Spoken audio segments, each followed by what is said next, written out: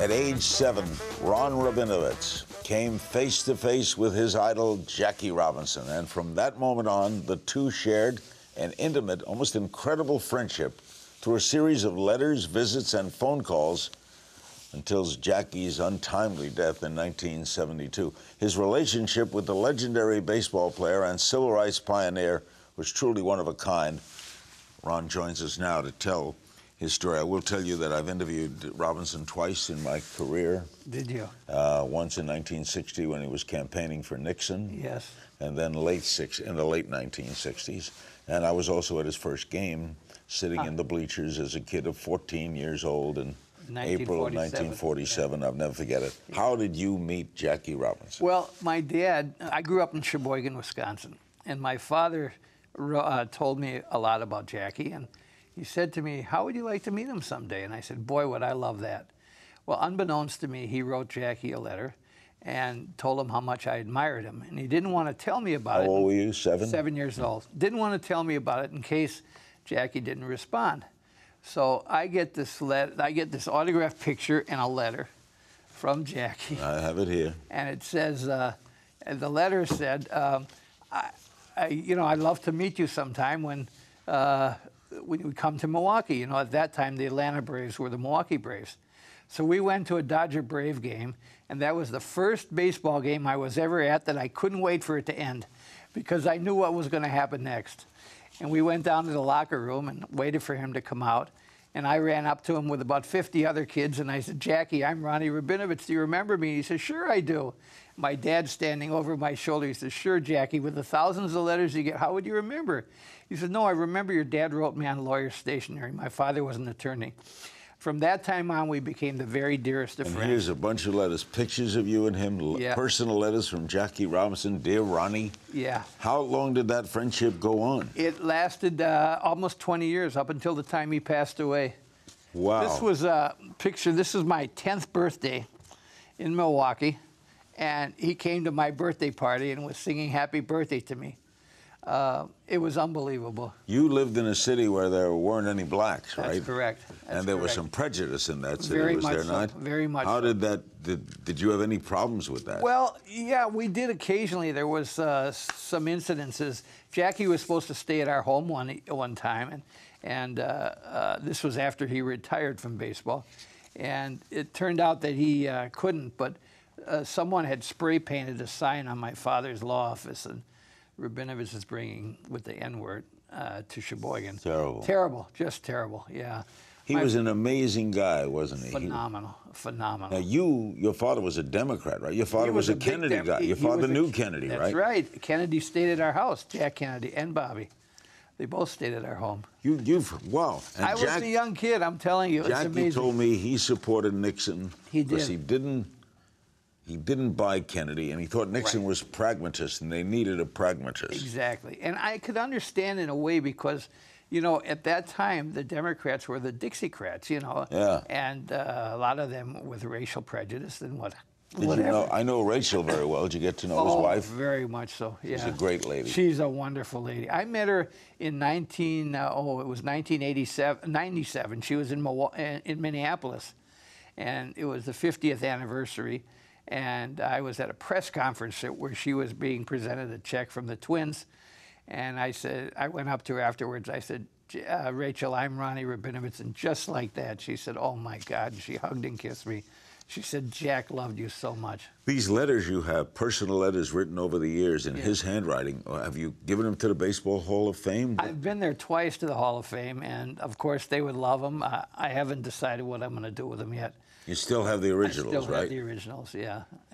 How do you explain to yourself, this little Jewish American kid in Wisconsin gets friendly with literally what Martin Luther King told me is a pioneer of the civil rights movement, he called you. How do you explain that? You know what? I don't know, Larry. I really Your father was a Kennedy Democrat. Robinson opposed They them. were arguing. They'd get together and they'd argue politics all the time. Matter of fact, my dad was the one that brought Jackie to talk to Jack Kennedy and try to convince him to support him, and didn't work. Didn't want anything to do with it. No. Yeah, Jackie Robinson Now, he was not the man of those first 2 years. He was a tough competitor. Tough competitor. You had so many memories with him. Did you spend time with him? A lot of time. Like what? You know. Did you... Well, we would, during the season, when he was still playing, and I actually saw him at the end of his career, really. I mean, the last few years. 55, 56. Yeah, 54, 55, right. 56, And, but we would spend time together, and he'd write to me. I'd write to him, Jackie Robinson, Stamford, Connecticut, no address, no zip code. He'd write Ronnie Rabinovitz, Sheboygan, Wisconsin, no address, no zip code. And we'd get together. I mean, he sent me a telegram when I graduated from high school. It was just amazing. And I loved him, and he loved me.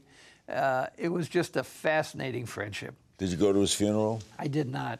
I was about 23, 24. It was an amazing funeral in New York. Yes, I understand it was. I was with him about 6 months before he passed away. He was blind, right? I was in New York. He was blind in one eye. He was going blind in the other eye. And he was in pretty rough shape. And he was so happy to see me, and he wanted to hear all about my family, and I, of course, about his. And afterwards, I got him settled in a cab, and I leaned in, I kissed him on the cheek and told him how much I loved him. And I remember it as it was yesterday. I stood at that corner as that cab disappeared, and I had tears running down my cheeks because I knew this would be the last time I'd see him.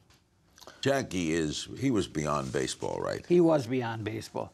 Did you see the movie 42? I did many times. It was a terrific film. Terrific. Very true to life. Very true to life. And Rachel, she put her stamp of approval on it, so it was terrific. Have you kept in touch with Rachel? I have. I just got a beautiful note from her a couple of weeks ago, and she thanked me for carrying on his legacy as I have. I've been talking to kids and companies around this country for 25 years now about Jackie, and he meant so much to me, and I just loved that man so much. Of course, his number will never be worn again. I know. Mariano has retired, so 42 is retired. Yeah. So do you go to games? I do. I see 42 on every scoreboard in baseball? I love it. And I go on Jackie Robinson Day. I've been on the field. I've been on the field here, actually, at Dodger Stadium. Well, I'm a huge Dodger fan. Rachel's been here. Yeah. Oh, there's going to be a play. I see The Incredible Season of Ronnie Rabinovitz. Isn't that Tell me about that. Well, I was contacted by the History Theater in St. Paul, and they commissioned Eric Simonson, who wrote Lombardi, which was on Broadway. And terrific. Play. Yeah, he's a great guy. He lives out here. And so he wrote this play, and it's the world premiere is going to open February 1st in Minneapolis, in St. Paul, from February 1st to the 23rd. And it's the story of you? It's about me. There'll be a fellow playing Jack Kennedy, Jackie. There'll be a kid playing me at 12 years old, my mother and my father. Matter of fact, the fellow that's playing Jack Kennedy is a fellow by the name of James Denton, who was on Desperate Housewives. He absolutely lives in Minneapolis. Give me something that maybe people don't know about Jackie Robinson. He loved children. He loved kids. He had a passion for kids. One time we were coming out, he was coming out of the locker room in Milwaukee. The guys were getting on the bus to go back to the hotel. The series wasn't done yet. So the guys are getting on the bus, and he's talking to me, and he's signing. You're a little kid, right? Yeah, and he's signing kids' autographs. Here comes a priest with a whole parish full of kids, and they all want autographs. So he's signing and signing. Pretty soon the guys on the bus are opening the windows. Come on, Jackie, you're holding us up. You know what he did? He went to the bus driver. He said, take the guys back to their hotel. I'll take a cab. And he stood there and he signed every kid's autograph.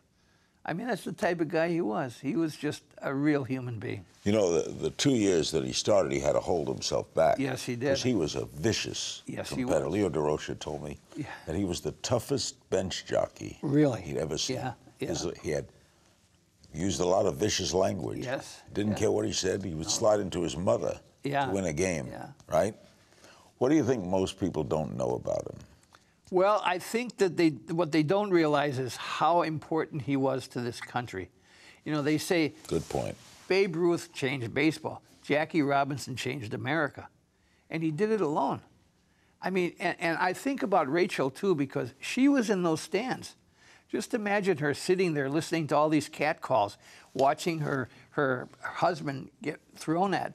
I mean, in those days, as you know, they didn't have helmets. They just wore a cap, a baseball cap. And my God, they were throwing just as fast then as they do now. And spiking him, black cats on the field, death threats.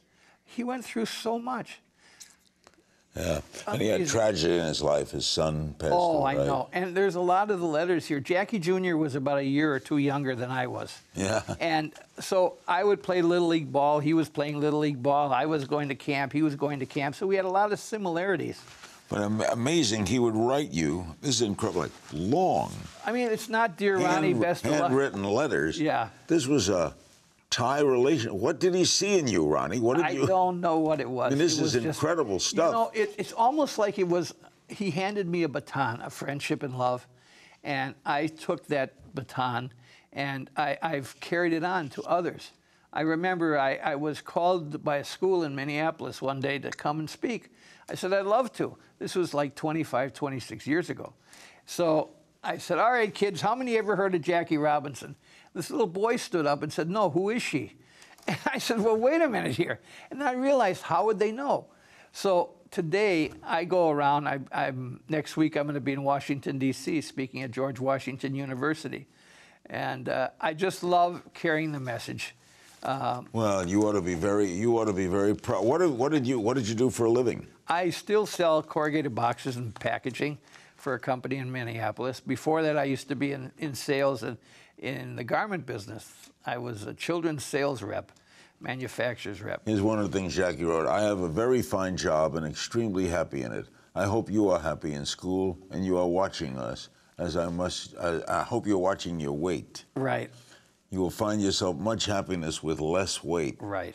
I'll show you one letter that it's just, I'll give you. One of my treasured moments is having interviewed Robinson twice, watching him play so much. It was incredible what he meant. And I go back to my interview with Martin Luther King, when I introduced Martin Luther King, and I said, the founder of the Civil Rights Movement, he says, I'm going to correct you, the founder of the Civil Rights Movement was Jackie Robinson. Right, exactly. I mean, when you think about it, Larry, it was 18 years before the Civil Rights Movement. Martin Luther King was a teenager. Rosa Parks wasn't heard of yet. I mean, it was amazing. It was just... It changed America, you're right. He changed America. What are we going to talk about? Okay. One of the letters, a little excerpt here, he says, I'm very happy to know everything went well at your bar mitzvah. And I invited him to my bar mitzvah. And he says, Ronnie, one of the things that pleases me most is our friendship continues, even though I'm no longer connected with baseball. It's friends like you that make me feel that everything that happened was worthwhile. I hope we do get a chance to see each other soon. It seems when people are as far apart as we are, they have a tendency to forget. I hope we don't. My regards to the family. I hope everything continues to go well. Always, Jackie. Amazing. And that all happened out of your father writing him a note. Right. And he answers back to a 7-year-old. Yeah. Isn't it amazing? I mean, it was just amazing. And then after he retired from baseball, well, when he retired, I cried. I thought, my God, I'll never see him again. They tried to trade him to the Giants. Yeah, wasn't that terrible? Yeah, he wouldn't go. Our hated Giants. You know? He didn't like O'Malley very much. No, I know he didn't. He loved Branch Rickey. He loved Chuck Dressen. You know, he wasn't too crazy about Walter Alston either, I don't think. No. But so when he retired, well, a year before he retired, he was, he used to play second base or third base. This particular day, he was playing left field. And a line drive went by him and missed him and rolled all the way to the fence. So we had dinner that night, and I said, Jackie, there was a tough play. He says, tough heck. He says, Ambrose would have had it. Sandy Ambrose was a rookie young. So he says, Ronnie, I'm going to tell you a secret that no one else knows except my own family. He says, next year will probably be my last year in baseball. And after that year, he retired, and I cried. I thought, my God, and I wrote to him about it. And he wrote, and he said that his own son, Jackie Jr., was crying. And he assured both of us that everything would be okay. And in fact, it was, because he did come back to Wisconsin many times. He was very active with an organization called the National Conference of Christians and Jews. Yep. He came with sports banquets, different things, and he would let us know, and we'd spend the weekend or the afternoon or the evening with him. When you last saw him, yes, you were a grown man. I was a grown man, right. And you were on the street? Where was it? It was in New York. It was actually, we had lunch at Mama Leone's. And I had to take him by the arm and help him into the Couldn't see very restaurant. well. And I felt so sad because I remembered him dancing up and down those bases. Yeah, Puig reminds me of him a little bit. Yeah. Really. And I felt so sad about that. But he was so happy to see me. It was just wonderful. And every time I came to New York on business, first thing I would do was call him. What a story. I can't wait to see this play, the incredible season of Ronnie Rabinovitz. You're an incredible guy, Ron. Thank you. You're a very fortunate man. It's an honor talking to you. It's a pleasure talking to you. With those letters, they're going to go somewhere, right? Yeah. When you the Hall of Fame, somewhere. Yeah, they have to go somewhere. Come on. That's right. Thanks to my guest, Jackie Robinson's pen pal and friend. What a story. Ron Rabinovitz. Thank you for sharing that story. And remember, you can find me on Twitter at King's Things. Wow. See you next time.